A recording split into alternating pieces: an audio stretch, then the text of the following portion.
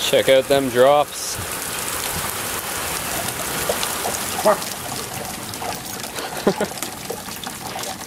Yeah, you tell him.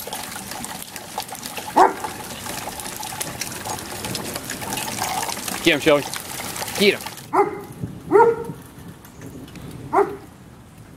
Hello, fellow dreamers. So, just doing a video out in my backyard right now, and it was just raining not too long ago. My dog's been outside barking at it, and he still is.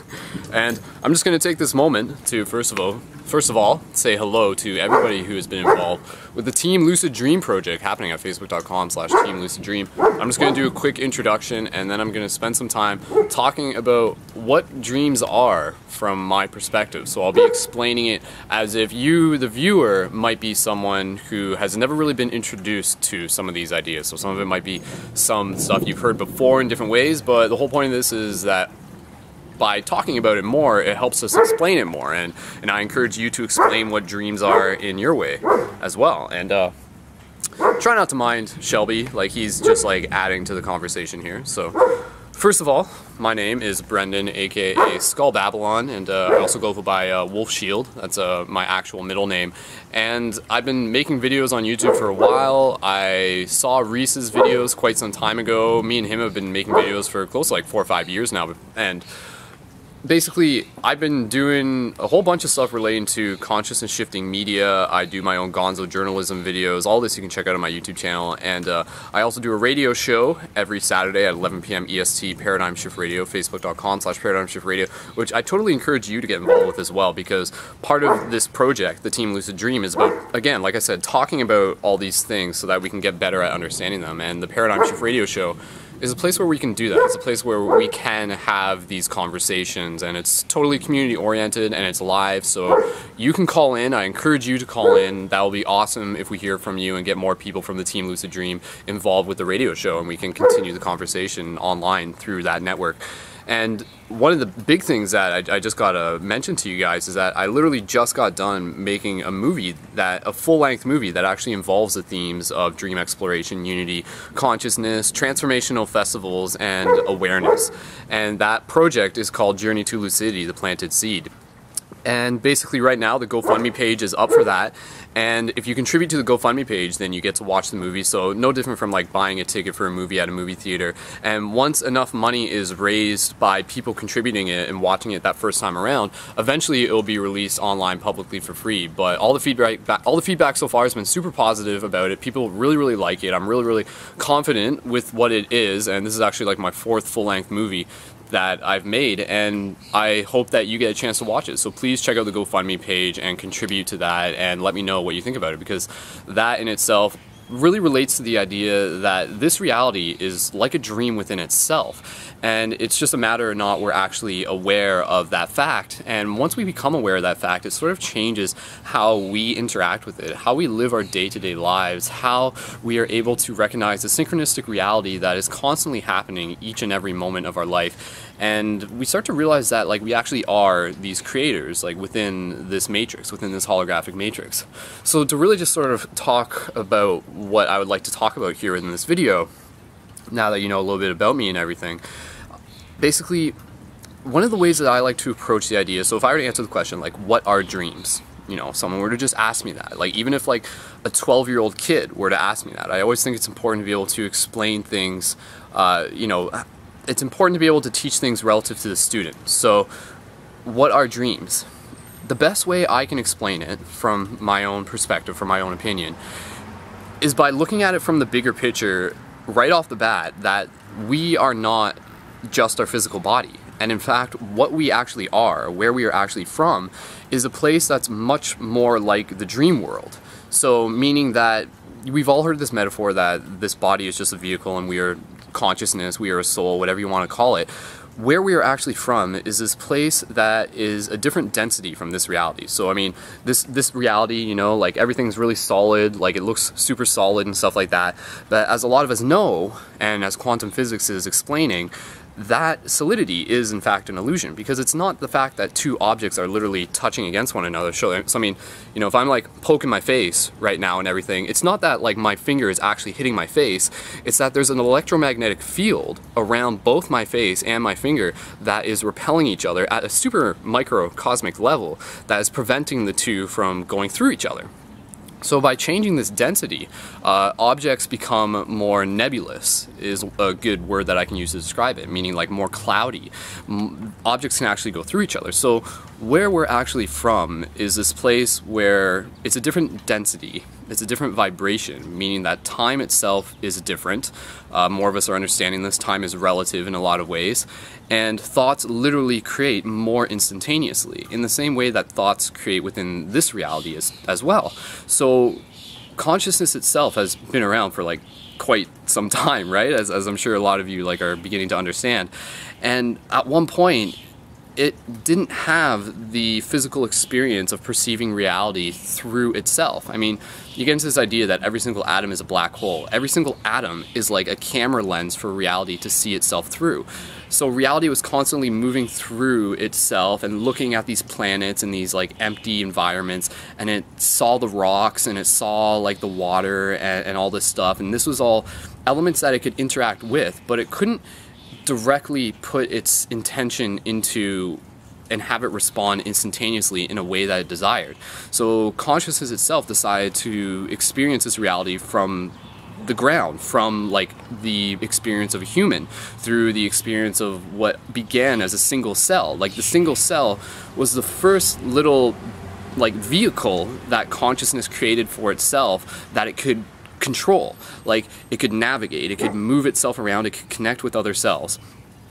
So in you know, in juxtaposition, like a consciousness itself cannot move a rock. No matter how much consciousness wills itself, it doesn't move well, it does move a rock. I mean, it just, you know, it takes a really, really long time. So I mean, if it wanted to explore the world, if it wanted to see all these landscapes and experience all these lessons, being a rock wouldn't really be too efficient. So again, by starting off with a single cell, consciousness created that body for itself. It built itself up, all of these like sacred geometrical patterns, creating what is now our physical body. So going back to like this idea of dreams, what dreams are the place, it's the process of us returning to the space from which we came every single night. So we are indeed and in fact multidimensional beings. And more people are starting to understand this. So I mean, rather than dreams just sort of being this like nonchalant thing that happens in your head as like a side effect of the fact that we have a brain, it's rather that the brain itself was designed to act as a transmitter and a receiver for us to exist within this body, but then when we're sleeping to like project out through this body, kind of like a spaceship. Like we literally use this body to travel through space in a way that's more controlled. So I mean, outside of this body, like this body is kind of like it's a spaceship through this dimension, but it's also like a launch pad to other dimensions. And that's where you get into this idea of like the pineal gland literally being a stargate, like very, very literally being a stargate. And basically that means that like through the pineal gland, there's the release of DMT, which has actually been proven just recently. A lot up until this point, the idea of DMT existing within or being produced by the pineal gland was a theory. Going back to Strassman's work with like the spirit molecule, at that point he admitted it was a theory. But now, as of a recent study, and I can put a link to this in the description of the info of the video, in a recent study it proved that the DMT is released through lab rats, and it found it through there. So now we know. Now we know that DMT is produced in the pineal gland. There is an association between the pineal gland and like expanding into these higher dimensional spaces. And when we dream each night, it's an opportunity for us to realign with the fact that we can create in this reality. So by becoming more aware of the fact that we are multidimensional beings, and by becoming more aware of the fact that we create in both this dream reality and this waking state, it empowers us. And that's really, really, really, in my perspective, what this whole lucid dreaming fascination is about. it's super exciting, and it's also super empowering, and it helps us step more into ourselves, more into our authentic self by figuring out who we are within our dream space. It helps us understand who we are within this space. And it helps us be able to accomplish things with more efficiency. It helps us be able to set our intentions with more clarity. And it just helps us be able to see everything around us as a lesson. So in terms of lucid dreaming, I think there's the obvious tips that you've probably already heard at this point, but I'll just reiterate them and just boil them down, really. To boil them down, obviously, meditation is a very important thing, and I'll explain a little bit about that in a second. And dream journal is a very important thing because that helps you, like, your memory. It helps you develop that muscle, you know? Like, the dream muscle actually is a muscle. So, I mean, depending on your habits, it rises and it decays. Like, we've all experienced this. Those who have written dream journals, you'll go through phases. You'll be like, oh yeah, I'm remembering my dreams. And then something will happen, and you'll be like, I haven't remembered my dreams in a while, but at the same time, I haven't been using my willpower to write down my dreams. I guess that explains why, right? So that's a big part of it, is being able to develop the willpower and the consistency to stick with writing down your dreams on a regular basis. And the other thing is to bring reality checks, conscious awareness into this reality. So even just bringing it back to the breath, even doing simple things like every time you walk through a door, do a reality check. Every time you look at the ceiling, do a reality check. And just really try to remind yourself as much as you can. And it helps when we have community. It helps when numerous people, us, are pursuing this path together. Because I mean, for one person to just do it by themselves, it's really easy to just be like, this isn't working for me, this is too difficult. Whereas if we're working on it together, it's like we acknowledge that it is a challenge, but the fact that we're all in this together helps us move forward as a community, as a collective consciousness. Because the more that we awaken within the dream state, the more that we awaken within this state. And that's really what we're here to do, is one of the big things of this life lesson from my perspective. So there's a lot to talk about with dreams. There's a lot more techniques. Like I said, meditation is important because meditation helps us be able to not freak out when we become lucid in a dream. A lot of times we'll become lucid in a dream and we'll just be like, holy crap, I'm lucid dreaming, this is amazing, and then we'll like lose focus and go back into it, or we'll wake up, like go back into like non-lucidity. And whereas with meditation, it helps you develop that calmness. So I mean, you become lucid in a dream, it's like, all right, I'm lucid. Just take a moment, sort of observe, connect. What do I want to do? Where do I want to go forward from here? One idea that I actually just had like less than 20 minutes ago, because it was really, really raining out. And so again, like, you know, dreams, we can create anything within our dreams, but we really have to level up through experience. You know, it's really like an MMORPG. It's really hard for us to do the super epic stuff right away, but that's not necessarily just what we're trying to do in dreams. What we're trying to do in dreams is explore parts of ourselves, understand that all this dream world is symbolism, and it's all the universe trying to teach itself. Everything within a dream is a lesson, and it's our job as a student to be able to take notes and be able to pay attention as effectively and efficiently as possible, and to be able to really decode a lot of the symbolism in that dream. But one thing that I really want to practice manifesting in a dream next time I get the opportunity to is the idea of making it rain. Like, how awesome would that be, right? So I mean, sometimes in dreams we just like to fly, or we just like to manifest, like, you know, things in our hand, or do like sort of nonchalant stuff, but I would really love to make it rain in my dream, and to go through the experience of having the rain on me, and to just really experience that, and to be in that connection of like wow, like I created this moment for myself, like how beautiful is this, like really being able to appreciate it on a whole different level. So having an intention before you get into a lucid dream is always worthwhile. Even just writing stuff down actually is an act of magic. A lot of people don't realize this. Writing things down, there's something different. Opposed to just thinking something, there's something different that happens when you write something down, you scribe it out, and then through the observer, through consciousness, you actually see it, and it goes back into like the awareness. It triggers something, like it activates a different like program within the matrix. It runs like a different EXE program kind of thing. So that's a really cool point to really point out, is write down your intentions that you would like to do within your dreams before you actually do them. So even just saying, like, you know, in your book, just write down like, I will remember my dreams. Something that simple will make a difference if you really connect to the idea as to why you're writing that down. And with dreams, again, like you really have to understand and believe what it is that you're doing in the dream. So oftentimes people will say, like, do a reality check in this reality by jumping, you know, like just do that. But when you do this here in this density, you really have to believe that you're going to go up, that you're going to fly up into the ceiling. If you do it here and just like, well, obviously it's not going to work. I mean, it's not going to work. Then you go into your dream and you'll be like, maybe it's going to work, but maybe it won't, because it usually doesn't, and it's not working. So when you're doing it here, like straight up Peter Pan style, like if you think you can fly, you can fly. So really just work with the processing and catch yourself as to whether or not you're actually being honest when you set those intentions. So yeah, when you go into a dream, really connect with what you want to believe, because it's hard. It's challenging. I don't like, hard isn't really the right word. It's challenging, meaning it's something that we have to go through the process of getting better at. It's a learning experience.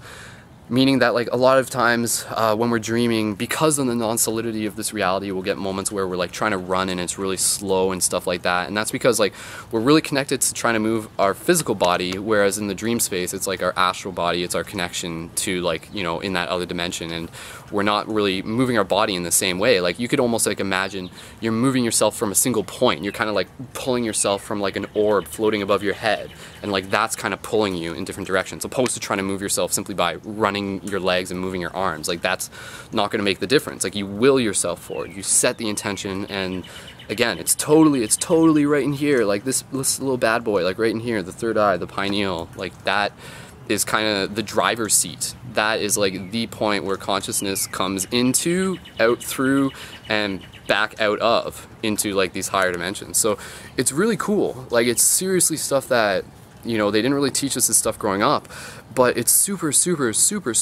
awesome and exciting, because once you get into these once you really get good at lucid dreaming, and again, I'm not, like maybe I could have said this at the beginning, but just so everybody's like, again, familiar with where I'm at, I'm not an expert lucid dreamer. I know a lot of people who are involved with this project do lucid dream quite regularly. I'm not at that stage, which is actually totally something that I'm comfortable with, because it allows me to relate to all of us, all the rest of us who are also not at that stage, who are also not regular lucid dreamers. I don't always clearly remember my dreams. It's something that I have to write down. If I don't write them down, I won't remember them. If I don't develop the habit, I won't remember them. Some people lucid dream by default.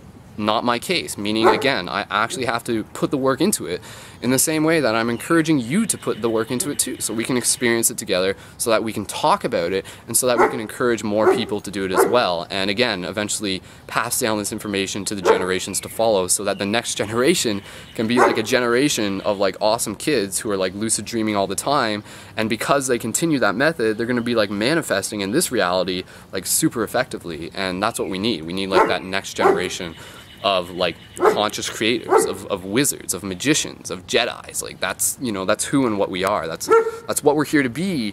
That's one thing we can be, should we choose to be it. Or we can just like be a dog barking under a tree. So again, like dogs, like they dream. Like it's, you know, it's hard for me to say what they dream of. Like it's probably a lot of dog stuff. But even when you think about like cats dream. Like cats are really probably quite active in the astral, and I'd be really curious to know what they sort of dream about, because I doubt it's just cat stuff. Like I wouldn't be surprised if there's like some other stuff going on, but we're not really there yet. So I mean, maybe we could figure it out. Maybe you can like dream through the consciousness of a cat. Like that'd be an interesting thing. Like what's it like to dream like a dolphin? You know, do dolphins even sleep? That's a good question actually. Maybe they don't, so maybe they do, I don't know. So but anyways, that's basically enough at this point. This video is 20 minutes long. I'll try to post a video dream log. This is actually being filmed on the Thursday, and my posts are going to go up every other Friday from what I believe on the Team Lucid Dream page, which again, check it out if you have not yet. It's an awesome project. So many of us are contributing to it, 14 awesome YouTubers and more to come in the future. And so I'm going to try and post a video dream log tomorrow morning by setting my intention of meditating before I go to sleep, and really just trying to go into sleep like more consciously and do some reality checks like leading up to it and everything. So if there's a dream video posted tomorrow, you'll see that. If it's not posted tomorrow, then keep an eye open it, because I'll try to do them when I can. I try to do them when it's appropriate for me. So again, check out the GoFundMe/Journey to Lucidity page and Facebook.com/ParadigmShiftRadio, and I look forward to continuing this conversation. I want to hear from you, like what are dreams for you? How would you explain dreams? And I'd love to be able to try explain this again, because every time I try explain this, I get I can always explain it a little bit differently, and it's always a learning experience for me. So thank you for listening, and yeah, feel free to check out a whole bunch of my videos in the meantime. And on behalf of myself and my dog Shelby, we will see you in the future. That's right, Shelby. Bark him out. You tell him. All right. Good boy.